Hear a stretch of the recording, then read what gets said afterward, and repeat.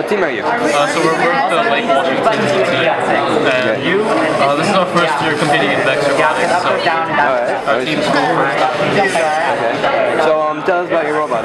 What made you choose the design, the lip? So essentially we're kind of going for like a conveyor belt elevator idea, so we're having a slant here, and I'll be able to drive onto balls, and then it'll consistently be on. I'll pick them up like this, and then after that it'll move over and dump them out the same way. So, what challenges are you guys seeing to have with the feeling or the lifting itself? I can handle it.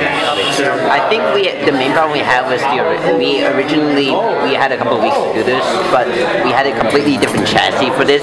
So within a week we had to redesign the chassis first off, and then size potential became a major problem. And these towers were a pain in the butt to design. So was trying to figure out how to lift the thing. And how are you guys overcoming these challenges? Half the time just kicking it to the road and worrying about it later. Testing. Always back in the old run, right? Alright, well, thank you guys. Alright, good luck.